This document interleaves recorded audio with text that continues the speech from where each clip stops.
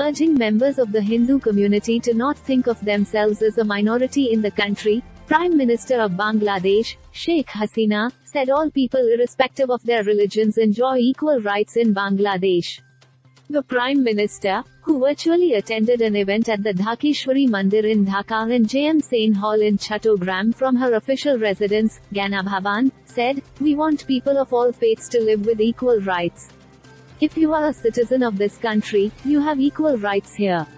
You have the same rights as I have," she said. Hasina was quoted by the government news agency, Bangladesh Sangbad Sangastha, while exchanging greetings with the Hindu community leaders on the occasion of Krishna Janmashtami. "Please don't undermine yourselves," she added.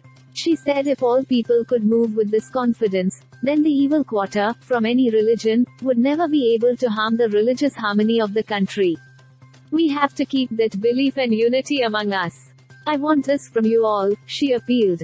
The Prime Minister, however, came down heavily on a section of the Hindu community, who tried to imply that Hindus were in a very bad situation in Bangladesh. She said, "I would like to say one thing with grave regret that whenever any incident occurs in the country, it is propagated at home and abroad massively in the way that the Hindu people don't have any right in this country." Sheikh Hasina said whenever any incident happens, the government takes immediate action against it.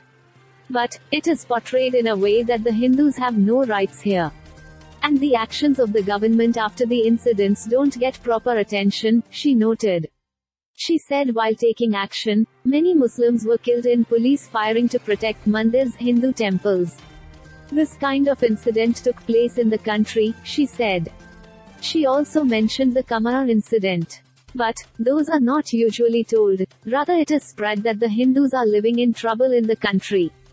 The PM said the number of puja mandaps in Dhaka was higher than the number in West Bengal or Kolkata, and all over Bangladesh the Durga Puja was celebrated massively.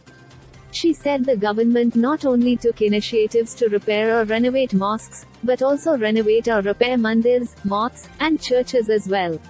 "It is not right to say anything that hurts anyone's religious sentiment," she added.